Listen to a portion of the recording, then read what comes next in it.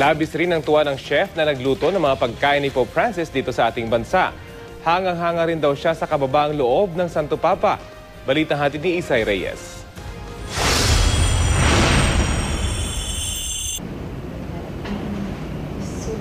Roast beef, herb dumplings, sea bass at souffle. Ito ang laman ng Chef Jessie menu na inihanda ni Chef Jessie Sincioco para sa hapunan ni Pope Francis sa Apostolic Nunciature.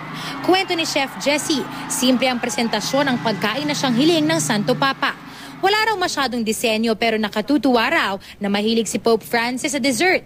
Nitong Biyernes naman, naubos daw ni Pope Francis ang kanyang flambéed mango with ice cream. It was like a 5-course menu, but then he narrowed it down to 3 because he said, you know, the Holy Father is so simple. He likes very simple things and he doesn't like anything too much. Isang napakalaking karangalan na maituturing ni Chef Jessie ang maatasang magluto ng mga pagkain ni Pope Francis. It is the apex of my career. I mean, when they confirmed that I was the one, I said, oh my God, I can die after this. I always check if, you know, his plates.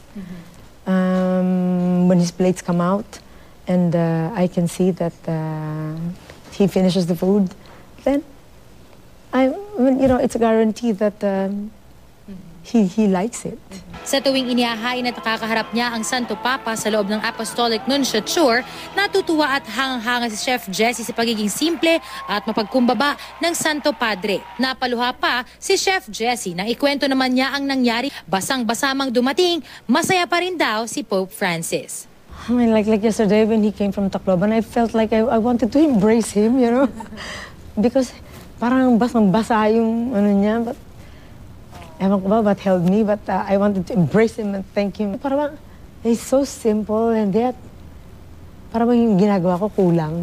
I wanted to give him more, you know, but I have to follow what they want. Isay Reyes, GMA News.